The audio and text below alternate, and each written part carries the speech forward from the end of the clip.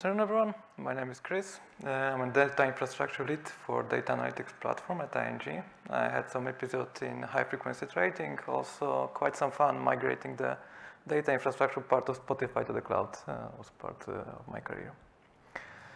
Coming from ING, a large financial institution, multinational, you can understand there will be some challenges on the journey of building something that is connected with data. You can also think that data are in silos, closed in silos, how to leverage all this data stored everywhere. That's a challenge in that kind of a company. We heard today a lot about embracing open source, embracing the power of community, and there are also some talks about data platforms. How about I combine all those talks together and maybe share a bit our journey at ING, how we get to that point. So the ultimate goal is to become a data-driven company. So the data that really leverages all the data inside the organization, that can build products based on data, that basically it's our goal. But how to put that in numbers? So if you have that ambitious goal, if you build a product, what does it mean really? What do you want to achieve? In our terms, when we started the vision of data analytics platform, we wanted to have 50% of all our employees making use of the data. It doesn't mean that everyone, that 50% of ING employees would now become a data scientist, because that's impossible. But if they start using the outcomes of what the data analytics platform provides, the reports, different products that are based on the outcomes of the computation done on the platform, that's going to be a success. And that's the high-level goal, the North Star metric that we have on our platform. But what does it take to get people on that platform? Yeah, that's the human aspect, the human centricity that we added to that point. We come with the term that we have here, democratize, but we have the different meaning to that one. We wanted to make data. We want to make the analytics accessible to everyone within the company. But it doesn't really mean that the data should be open to everyone. We also have some regulatory means. We have some internal regulations. It doesn't mean that data should be available to everyone at all costs or anytime they want. Security is a major concern in our financial industry. So we need to make sure that when choosing the data analytics platform, that people that sharing, so data owners that are sharing the data with that platform, they're also making sure that data is being then securely used by our users on the platform.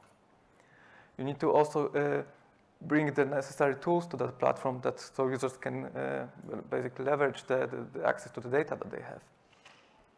And most of all, you also need to have the computational power to be able to tackle the amount of data that you start to store on that platform.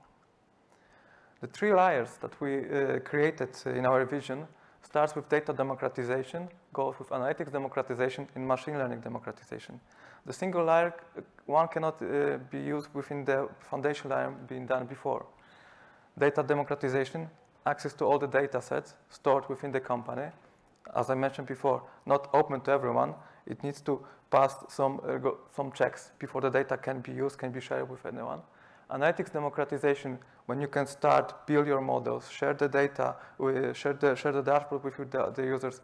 Also, there's the place where the common taxonomy, the common dictionary, we call it ING Esperanto, is being then leveraged here. So we can have a common understanding between data sources coming from different regions, different banks across the Europe. But then in that place, we combine all this terminology. So everyone accessing the data, I don't know, from the Netherlands, data from Turkey, they know what kind of data they're talking about.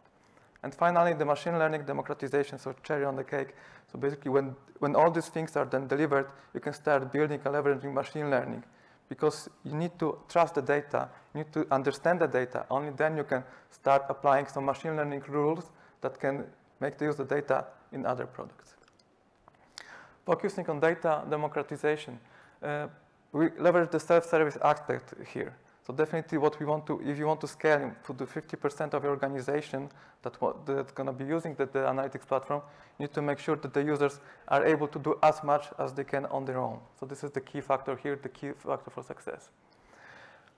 We started with centralized team for data ingestion. We called it the Data Liberation Squad. This is how we bring the data to our platform from different data lakes. We have the federated data lakes initiatives at ING, but we also can bring the data from system of records. Preferably the data lake route is something that we should be embracing here. But with that framework, the generic ingestion framework that we prepared, users in the future, that's what we envision, they would be able to bring the data on their platform on their own. They could democratize their own data. They could become data owners on their own and bring the data in the same way how we did it in the past with this data ingestion framework. What does it mean? What is being done in that framework? We basically apply checking the proper schema and applying the schema, applying those taxonomy rules, the common dictionary. We also then checking making sure the data lineage is embedded into that framework. The integrity is there. We also make sure the data quality metrics are being delivered and exposed to the users. So they know they can trust the data, they know where the data was coming from, so they can use this data in their report and their system and their products. And the discovery part, that's something I'm gonna mention also later on, how it's gonna be easy to find this data. Because if there are new users coming to ING, maybe new employees, and they have some new genuine idea that they would like to use some kind of a data, how they can find the data in your organization. And this is something that also in this part we should be able to answer those questions. Some open source technology that we are using under the hood, some of them like Roku is probably unknown to you. We open source the technology that creates an authorization layer to our storage. Analytics democratization, and this is basically how where we see that 80% of the analytics is being done. So not really that machine learning maybe counts to like 20% or even less, the very powerful outcome, so the place where the analytics is being done. But 80% is exactly here. When you try to do data cleansing, when you do sorting, when you prepare the visualization, this is exactly the place that it is happening. You have some BI tools like Apache Superset. If you come from the open source world, you can attach Tableau, Power BI, but you can do it in this layer. The data science in a box is our concept of bringing machine learning tools and frameworks for data scientists.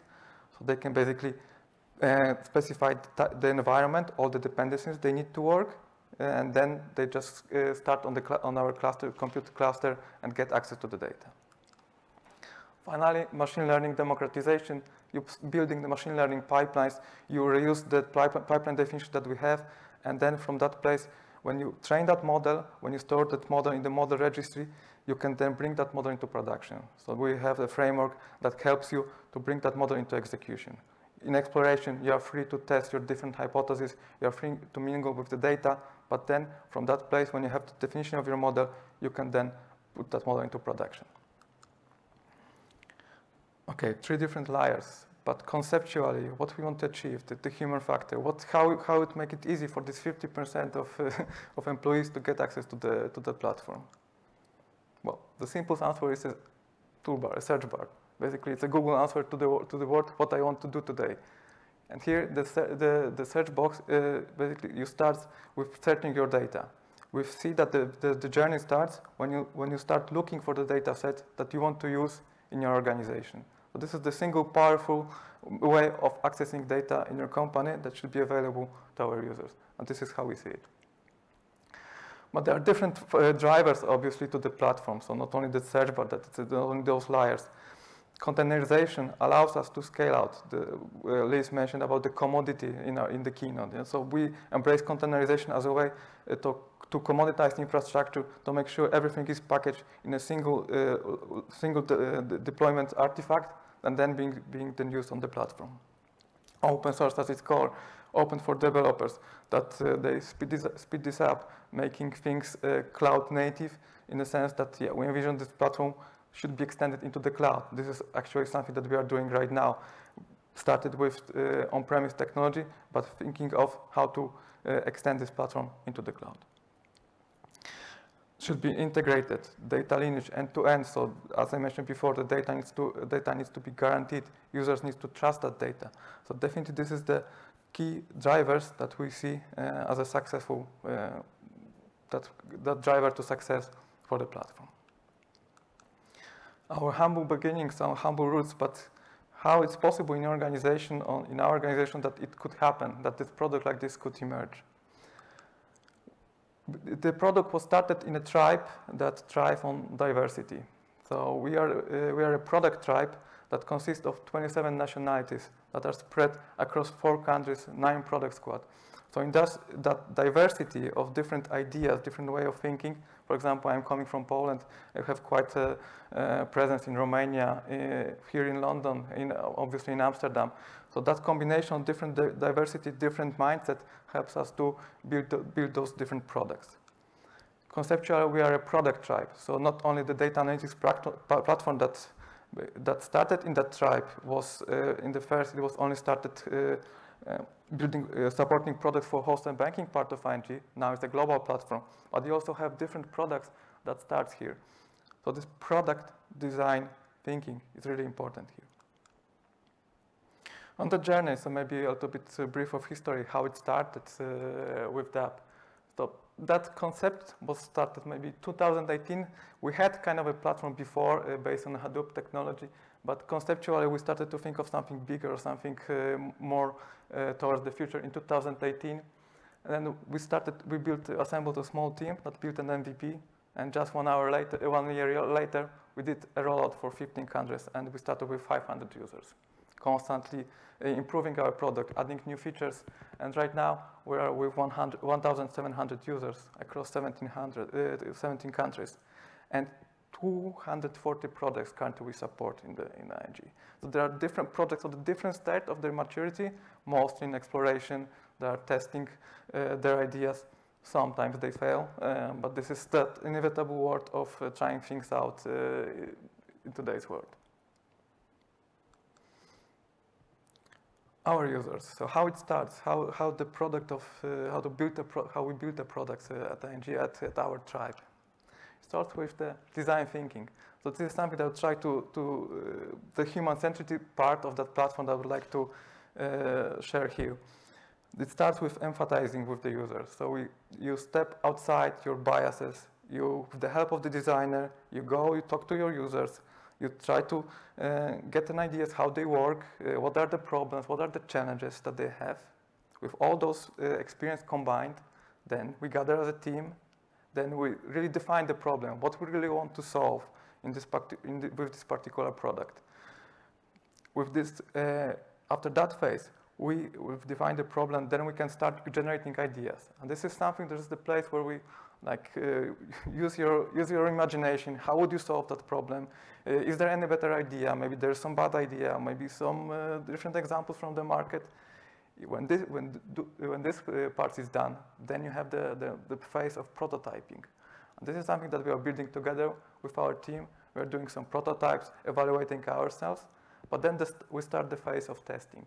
When we test those prototypes with the users, with the pilot users or with the bigger group of users, getting the feedback, and the circle goes on with the new features. Everything we build, we follow the same principle. We've got designers, user researchers that are helping us, helping the engineers to build the right product to answer the right needs. So most of the time we spend on do we tackle the right problem? Are we going to not to spend too much time or chasing goals or something that is not going to be used then within the company? So that's the way how I iterate. Different personas that we identified on the platform. So you have different types of users that will be using your platform. This is something that we identified in our case. It might be different in your companies. They are using different layers on that platform. So, for example, the leadership, they're also only making use of the dashboard being created in the analytics democratization phase. But data scientists, they obviously need access to the latest tools, latest libraries. They need those Python notebooks with the dependencies that are built on their own or they bring from the internet. We also need to make sure that we can deliver those products to them, but making it in a secure way.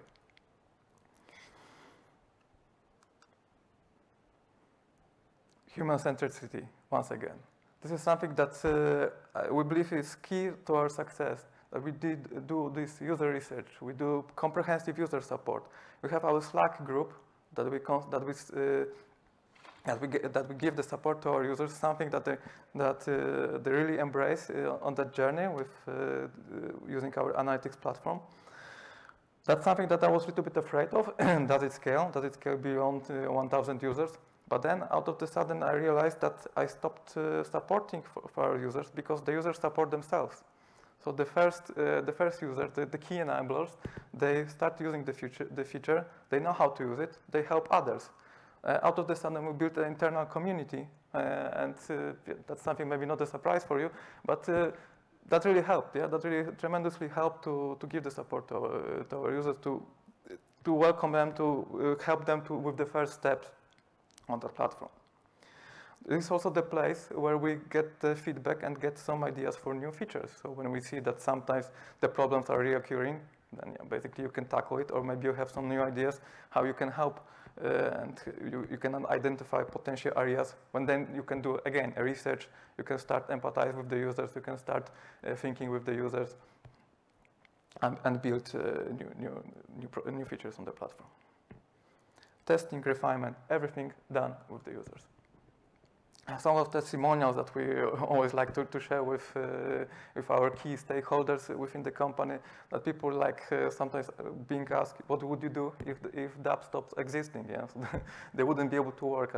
This is one of the key testimonials from there. Obviously, there's a technology part in that stack that you cannot forget. Lots of open source tools here on the picture. But parts of it, so you can take the platform from a vendor, but you can build it yourself. This is what we decided to do in that case. You can cherry pick the components that you like, because if you embrace the containerization, if you have those concepts in mind that you can bring any tool on the platform as long as it's containerized, as it supports containers, containers framework like Kubernetes, then you can move with this platform anywhere. That's the beauty of that stack, that you can replace the storage layer. Yeah, let's say you want to go with Google, then you can replace that object storage that's used S3 API with GCS API. You can go to AWS, you can go to Azure. So this layer is completely replaceable. The same with compute. You can have your Spark cluster on Kubernetes. You can have your Presto clusters on Kubernetes. But why don't you want to use BigQuery or something from Azure or AWS, Athena? That's up to you. One thing that is key, in our opinion, is the front-end layer. So this is the user journey that we identified, that we prepared for the users, and we want to keep and maintain regardless whether our infrastructure is in the cloud or on-premise. So the layer that the users are familiar with already, that's something that we wouldn't like to change. And the logo, Amundsen, you may not realize, is something I mentioned before. It's our data discovery portal. This is the search bar when you search for data. It looks through the whole metadata of our data, and then it helps users to find relevant information. It helps you to find who are the key users of that data set. That can help you to understand it better, maybe. That give you a lot of insight into the data set that we already have. And this is something that emerged in the different tech-oriented companies. Spotify has its lexicon. Other companies have different data discovery toolset. But this one is open source. We contribute to that project. That's something that also I encourage you to check. More diving into the details, maybe the user journey here. Everything is surrounded around CI/CD. You've got the code repository, obviously. So the definition of all of our code is in a code repository. You package everything in a container. This is the environment builder. So if you specify your environment, that I would like this Python dependency, Java of this version, this is then being containerized and shipped on the platform. And it coexists with different toolsets on our platform. Everything, as I mentioned, containers, gets access to the object storage, to the storage layer. And in that space, we operate. And the whole layer to the right, the containerized platform, can be also shifted anywhere. Every component is basically replaceable. We welcome other components. That's something that we constantly have in mind, checking if there are any better tool that we can bring on the platform, as long as it meets our criteria being containerized, because we are a small team. For example, the infrastructure team of DApp is a team of 5 that supports the whole machinery. So that's why we want to use the commodity here. And with that one, that will be all, but I will open to any questions. Yeah, go ahead. When on one of the earlier slides, you talked about product pods, or product squads and platform squads. Mm-hmm. Which squad owned which parts of the solution? Okay, about the product squad here. Yeah, yeah. I'm just wondering, in the architecture that you just laid out, how was it? I could have a guess, but I was wondering. Sure, you can think always about the layers, yes? So you have the infrastructure layer, they have the layer of the platform, and then, for example, Domino is one of the products that was also created within the trap, but then leveraged the apps, leveraged the analytics done within the analytics platform for their own product. So they obviously they started building their own analysis, they built their own models that then are feeding their product. So then Domino is one of these 240 products that we have on the platform, basically. So it's also like dog fooding, so also eat our own food or whatever we prepared.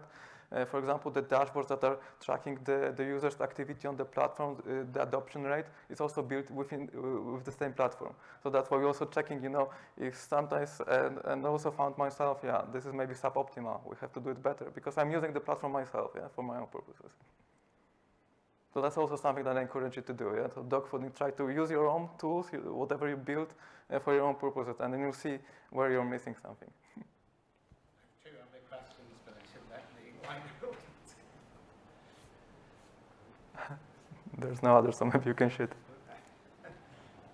So the first, when you talk about democratization of data and analytics, one outcome could be that you get a lot of mess because everybody's just diving in and doing whatever they want. And that is fine. Yeah, yeah. Is that, yeah, how do you manage that? That is fine, because if you're in exploration, if you are, checking your ideas, trying your new ideas, it is still fine to produce messy results. The only point is that from this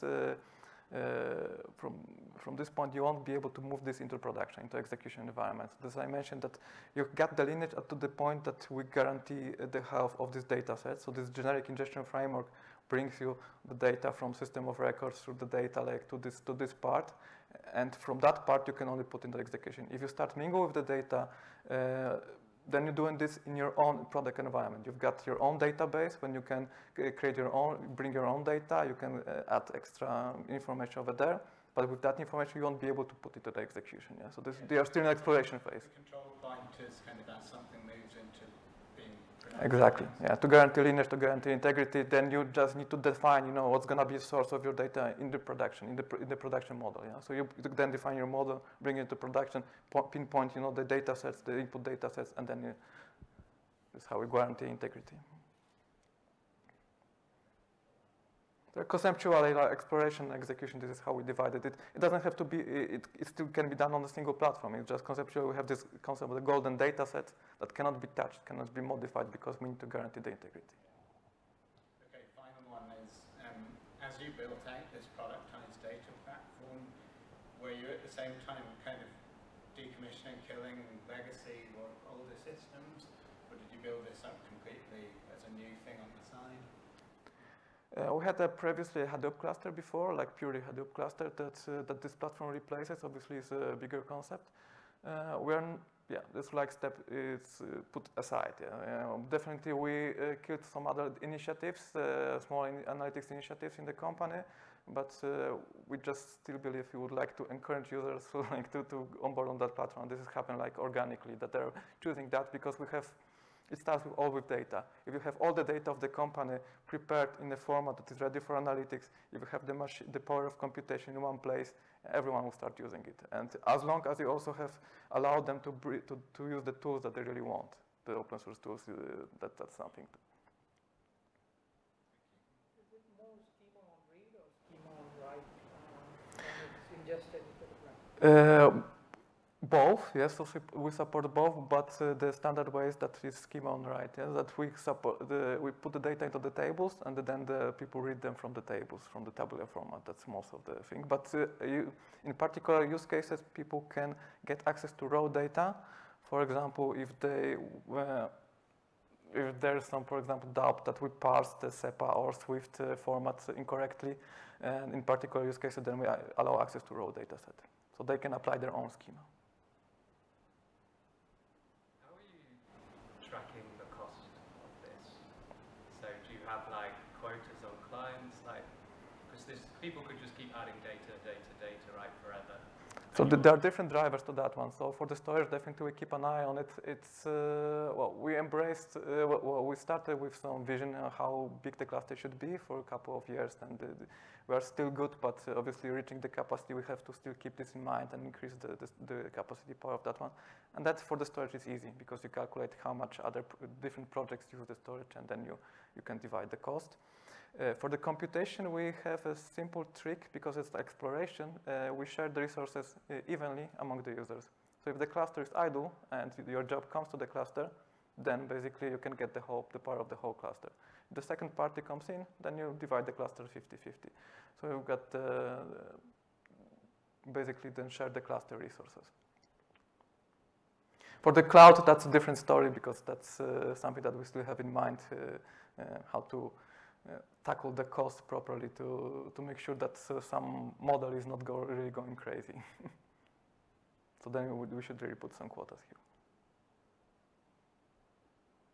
In terms of bringing the data from system of records, how do you kind of manage duplication or not having duplication on your platform used by different use cases? So there's always the golden data sets are there. So most of the data originates from the data lakes of ING. So it takes the data from the data lake, so it's already there. And on the platform, we only have single version of the single data source on the platform available. But this one is read-only. So the projects can get read-only access to the data set. They can create subsequent data sets based on that one, but they cannot modify the existing one. And then basically, when they go into execution, then pinpoint that I want to have the model to use the data from data source 1. Everyone is using the data source 1 for the models. So that we guarantee there's no duplication. There's only a single version of true.